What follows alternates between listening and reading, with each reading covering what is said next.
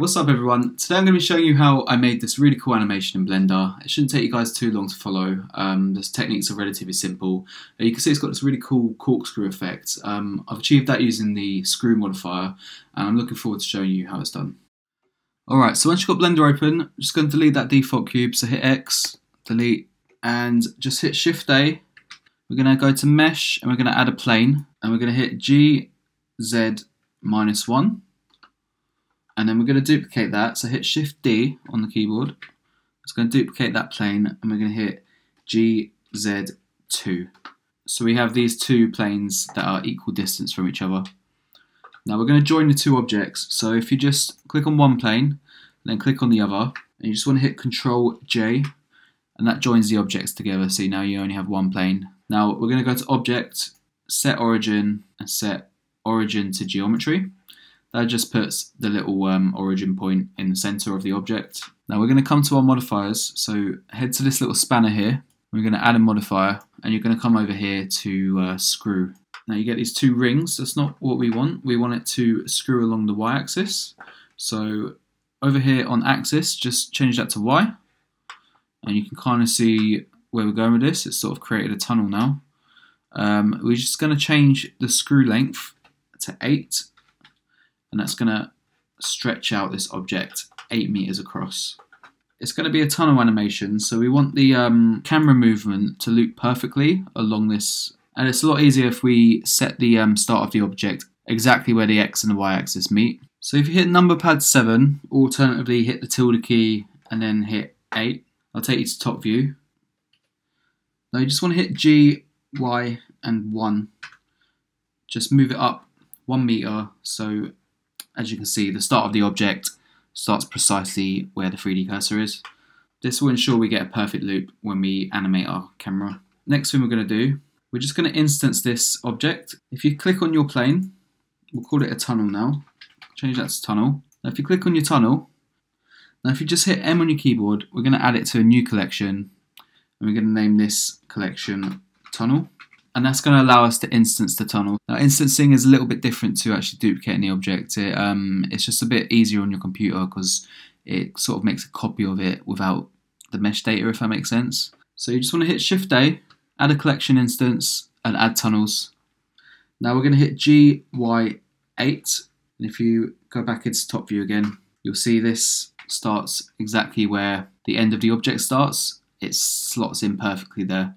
That's why you want to ensure it's mathematically correct. So yeah, on that instance, hit G, Y and 8. We're going to space each tunnel 8 meters apart. So now you want to hit Shift D on your instance, so the one you just created, and hit G, Y, 8 again.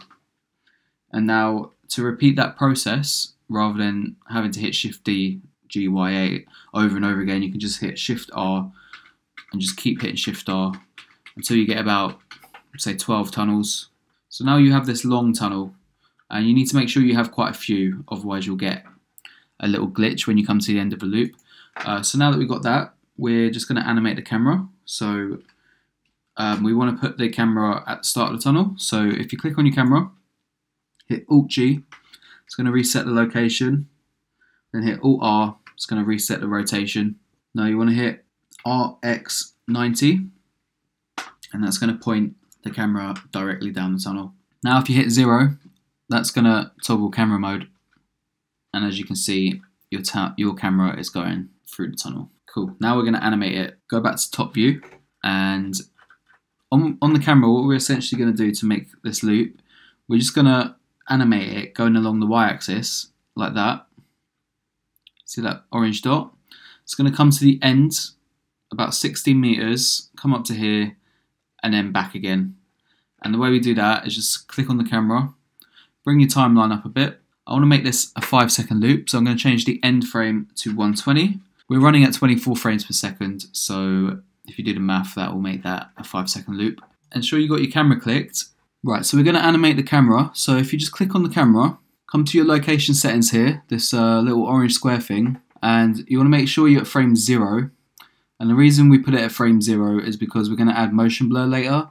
If you have it left at frame 1, the motion blur is not going to take effect on the first frame, and if you're looping it, it's gonna sort of make a little subtle glitch that's not going to look good because the motion blur won't be on the first frame. It will render the motion blur if you apply the first keyframe on frame 0. So on your y-axis, we're going to add a keyframe on frame 0. We're going to come to 120 and we're going to change this to 16, and now we're going to add a keyframe. And now if you hit play, you'll see the camera comes to the end and then back to the start. But you'll notice it sort of slows down and speeds up when it comes to the end of the object. The reason why that happens is because we have the interpolation set to Bezier automatically. So what you want to do is hit A, so you select all keyframes, then hit T and change that to linear, and now you'll get a sort of straight animation without any smoothing towards the end. Now if you hit 0, and you can see that in camera mode. I'm just going to turn the overlays off because we don't need these now.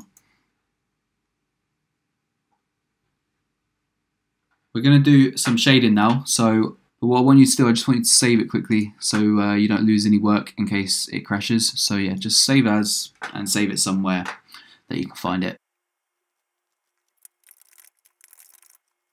We're going to go into render mode now. So hit Z on the keyboard, hit 8.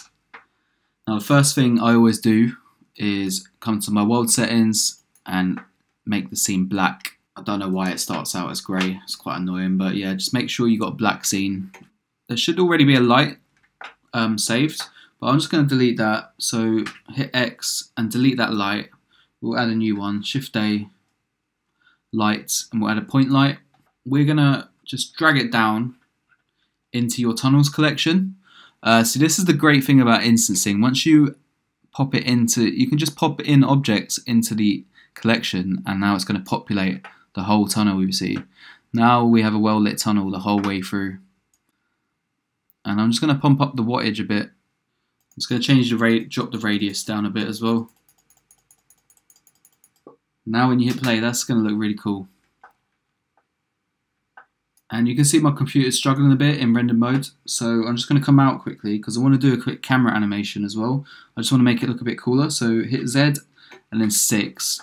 If you're struggling in rendered mode, you can always jump back into your viewport.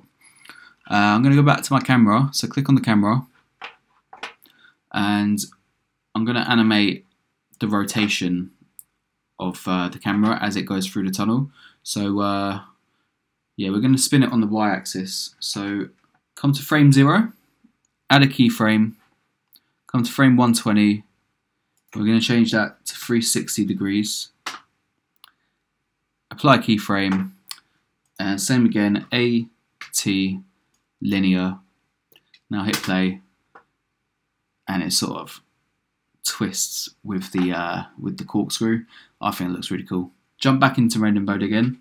That's looking cool, but I think we can make it look even cooler. So I'm going to add a wireframe modifier. So come back to your modifier section, and we're going to add a modifier, and we're going to add the wireframe modifier. Now you can have it like that if you want. I think that looks awesome as well. But we're gonna, it's essentially replaced all the faces and added wireframes over the edges of the object. We're gonna uncheck replace original, and that's gonna bring back the faces of the object, but it's just gonna add the wireframe on top, and we're gonna add some emission shading to the wireframes, and it's going to look really cool. So to do that, we need to start actually shading the materials of this. So we're going to come to our material section, this little round thing here. We're going to add a new material. This is going to be our base material, and this will be essentially the material of the tunnel. And we're going to make this a sort of dark color. We're going to pump up the metallic a bit, and we're going to drop the roughness down just a touch to about 0.4, give it a bit more reflection. So that's our base material for now. Now for the second part, we're going to add the emission shading on the wireframe. So we're going to add a new material. So this is a second material on this object. We'll add new. We'll change this surface to an emission shader, so it's going to emit light. But you're going to notice it has no effect right now, and that's because we haven't actually assigned the wireframe to this shader.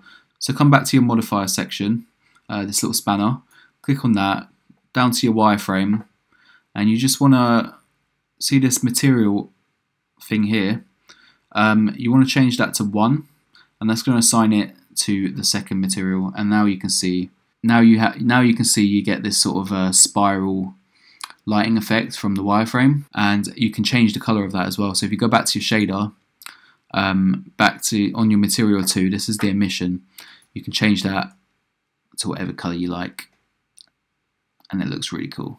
In this case, we're going to go with a nice cool blue, but we're going to pump the strength up to about 20. Give it a nice strong emission. Now you can leave it there if you want to render it out. I think this looks pretty cool, but there is definitely more you can do with it. So first thing I'm going to do is come to my render properties. I'm going to add ambient inclusion. I'm going to add bloom. We're doing this in Eevee, by the way. Yeah, so add bloom. Just expand that. Just drop the intensity down because the Eevee bloom is really strong. So we'll put it to about 0.011. And then you want to add screen space reflections. And this is going to allow the light to reflect a bit more off the material. And now we're going to add motion blur. And that's just going to, well, that's pretty self-explanatory really. Now you can see that's really brought it to life, but there's still more I want to do with the base material of the tunnel. So I'm going to go back to my material settings, and now I want you to come to the top corner of the screen. You'll see your cursor turns into a little cross. You just want to drag this window in, and we're going to open up the shader editor. So on this little thing here, click on that, and you change that to shader editor, and just drag that in. And this is a node-based editor, so what you see in here is exactly what you get there.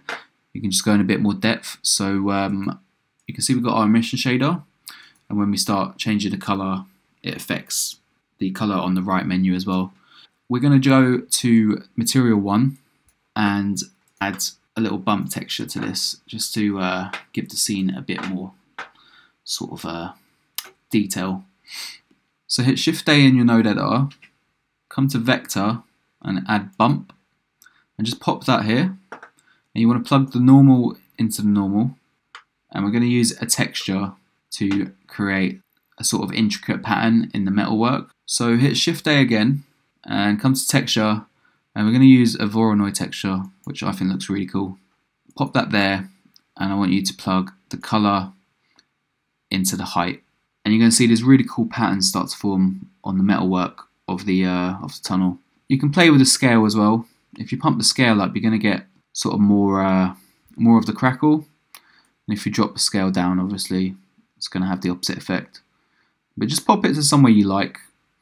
I think about there looks cool. Right, I'm going to wrap it up there, guys. There are some other cool things you can do. You could play around with the color, and you could actually animate it as well. I've played around with that, and you get some cool effects if you do that. One last thing I'm going to do, I'm going to come to color management, and I'm just going to give it sort of medium high contrast. I think looks a bit better in my opinion. I'm just going to jump out of render mode, so hit Z and then 6, just because my computer's struggling a bit. So the only thing left to do now is to render the animation. So if you come to your output properties, on your output properties, just put it somewhere you can find it. Change your file format to FFmpeg video. Encoding, we're going to put that to MP4.